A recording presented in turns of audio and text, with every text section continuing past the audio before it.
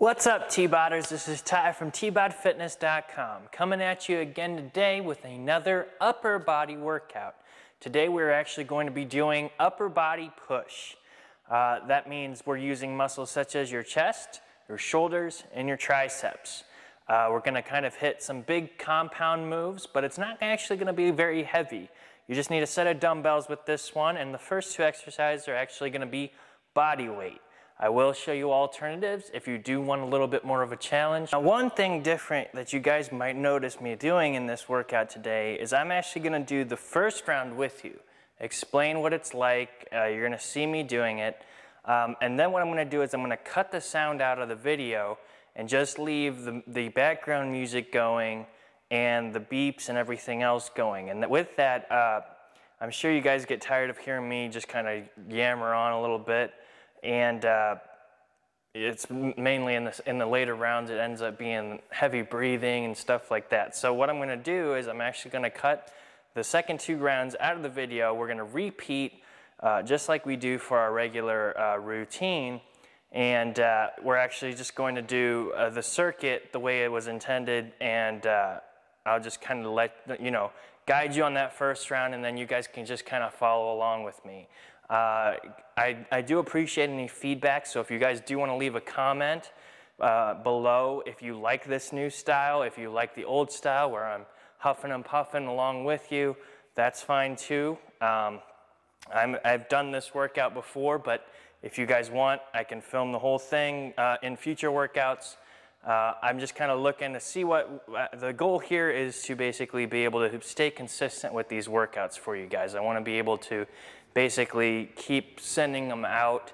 So today's video is a little bit shorter, but it has, each of the rounds, so you're consistently hitting the rounds that you should be with the exercises and everything. But this is much easier for me to edit and to put up, and so when everything gets back to the way it should be, this is a style that I might be able to continue doing as the days go on. So let me know down below if you like this any differently. If I don't hear anything, I'm going to assume that it's probably good, and we'll keep making them like this one. You still can follow along. You'll still have the timer. I'll actually put the get ready fors and stuff like that into the video as well, so you kind of know what's coming next without me having to prompt you. So let me know if you like this any differently. But let's get into the workout.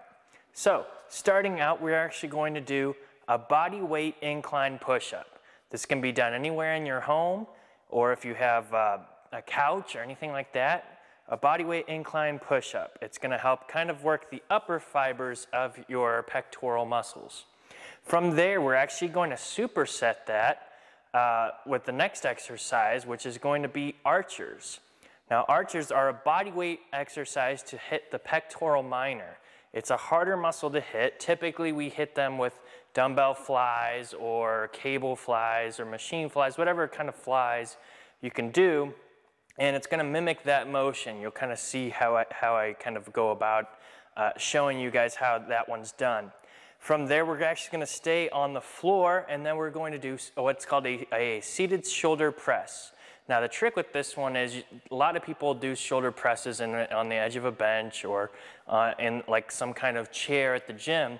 This one, you're actually going to do it freestanding, but obviously sitting, but it's going to be seated on the floor. And the trick with this one is, as you do your shoulder presses, your core is going to be working, because it's going to have to basically do the job to keep you stable as you do your shoulder press exercises. So that's going to be kind of a cool thing there.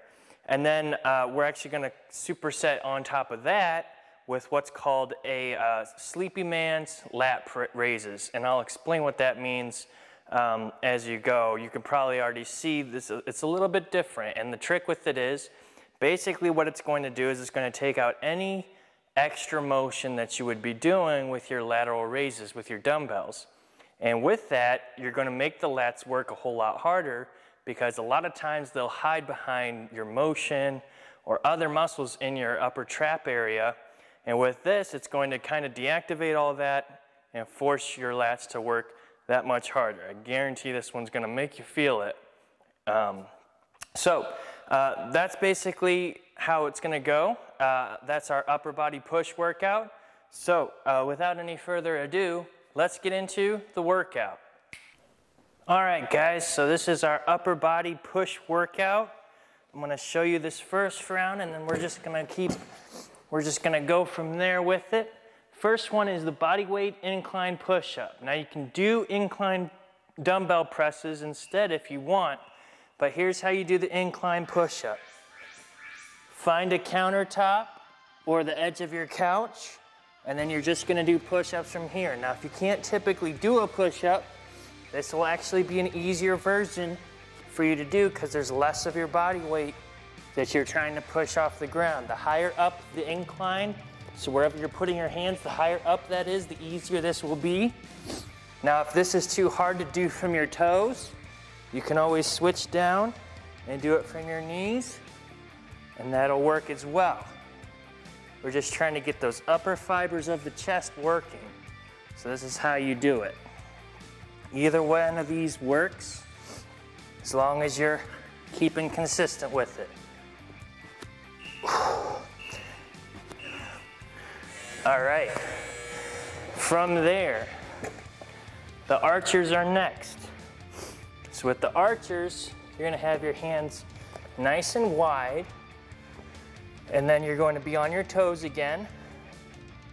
This is gonna assimilate a body weight version of a fly. So with these, you go down, and then you come up in the middle. Down to the side, up in the middle. Once again, if these are too hard, from the knees will work just fine.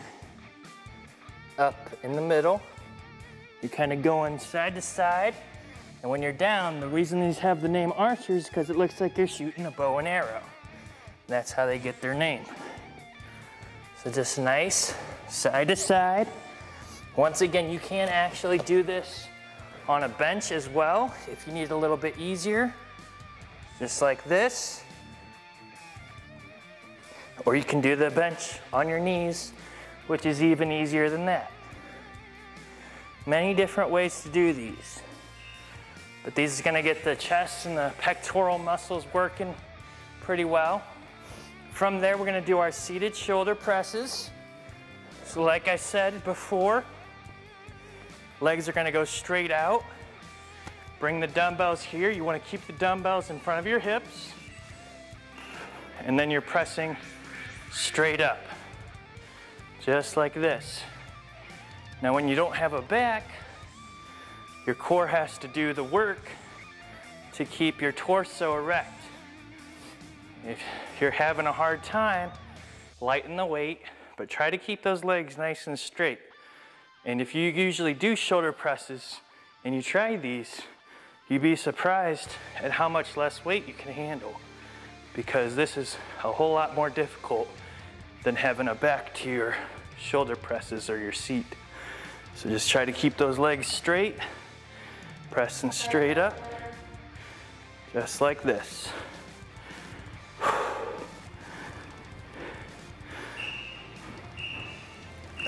All right, and then finally, we're gonna do our sleepy boy lat raises.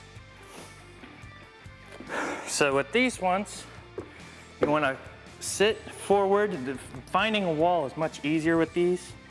And then you're gonna keep your head against a pillow. You can either